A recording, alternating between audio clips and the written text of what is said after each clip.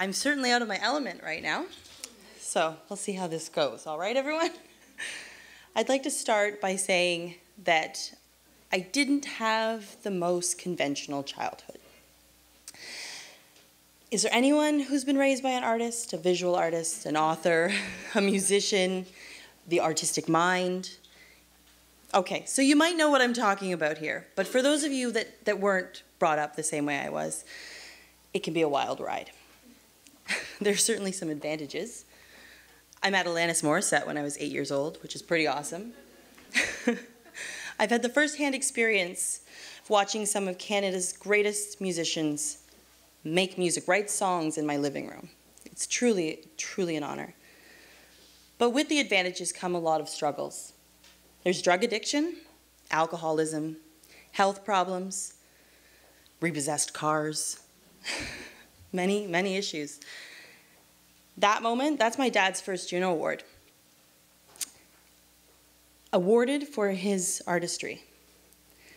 As it turned out, years later, I found he had to trade that Juno in exchange for dental work. For survival, in the moment of survival, an award doesn't really mean anything.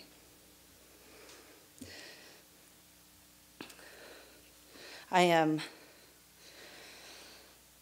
been given this gift of compassion and understanding for artists and those that dedicate their lives to the life of living the life of an artist.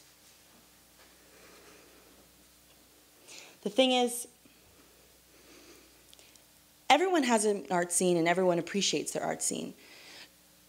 Hamilton included, right? Our beautiful art scene. The question is, do we understand the hard work, the struggle, the effort, and the support it takes behind the scenes in order to make that art scene happen?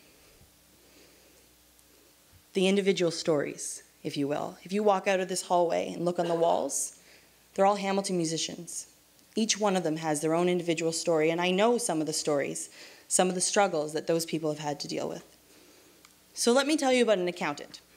And I know, right? What does an accountant have to do with the arts? But Ben has given his all for Hamilton music. He is committed to supporting musicians through their financial troubles. And because he's a music lover, he was raised by a musician, in fact. Ben is quite a character. But on a number of occasions, he's told me these really interesting stories. One of them really stands out in my mind. He was picking up some documents from my house, and he kind of launched, he's casual about it. Like, it's not like, I am going to tell you this story now. He just kind of off the cuff. And he says, you know, Madeline, I was 6 years old, and I was awoken by a commotion downstairs in my kitchen. And I thought, what's going on down there? And I could hear the sounds of frivolity and excitement and maybe some alcohol consumption. So Ben, 6-year-old Ben, goes down the stairs, finds his mother at the stove making a meal, a post-gig meal for the musicians at her kitchen table. His dad was at the kitchen table.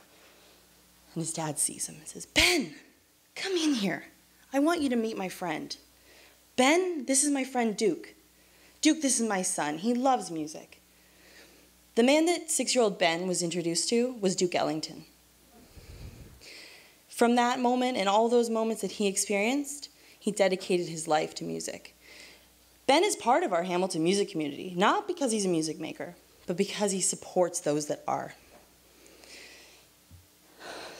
Pardon me. But with this dedication, he's also struggled. He's committed to living the life of an artist. He gave up a very successful career as a corporate accountant because this is what he calls his instrument. This is how he contributes to the music scene.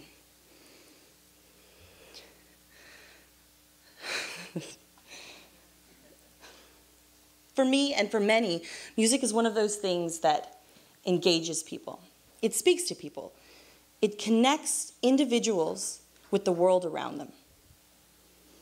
Music can start a revolution. Music can drive change. Music and songs can capture a moment in time, a historical record.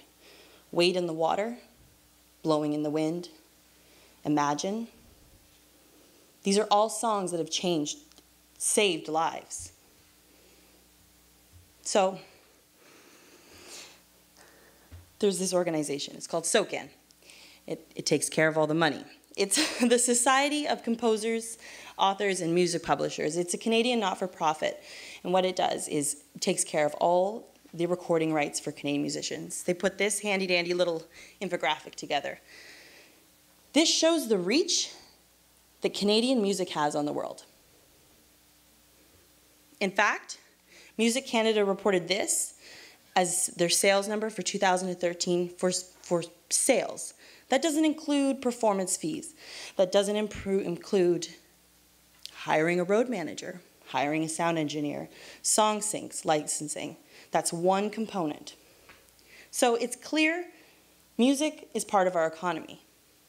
Music is part of our community. It's important. Ironically, Stats Canada reported that musicians earn 43% less than the average income nationally. Their wage being an average of $27,000 a year, which falls below the low income cutoff, which is the poverty line. I wondered, what an interesting thing, right? Give so much, they have so little. There's this organization that I'm familiar with and I really love. It's called the Unison Benevolent Fund. And what it is it provides, it's also not-for-profit, and it provides healthcare counseling to musicians, and in addition, emergency financial funding. So if you're a guitar player and you break your finger, Unison will help you with some of your missed income. It's great. I wondered, from this, what else is out there? What else exists? And as it turns out, all of the major music cities that we're familiar with, Glasgow, Nashville, Austin, Seattle, they all have infrastructure to support their music community. They have health alliances. Well, Hamilton has a goal. The city of Hamilton has a goal. Us as an art scene has a goal. Maybe I'm a little biased, but Hamilton needs to be known as a music city. Well, if that's the case, we need to act like we mean it. The City of Hamilton has a music strategy, has a music strategy implementation team. They've identified our music scene as an economic development driver. It's all in place. So light bulb. Hamilton needs a health alliance. Hamilton needs a collective that will provide access to free or discounted healthcare services for members of our music community in need.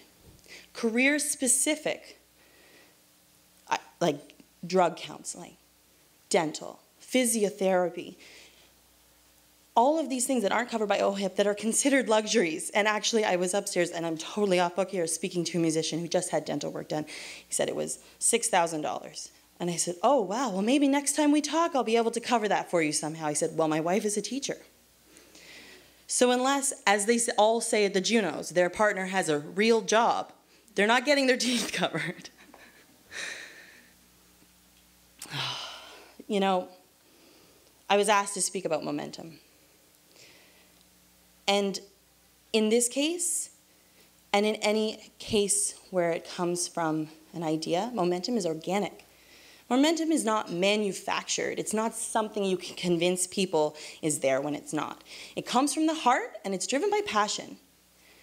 And this idea of supporting our music community resonates instantly with so many people.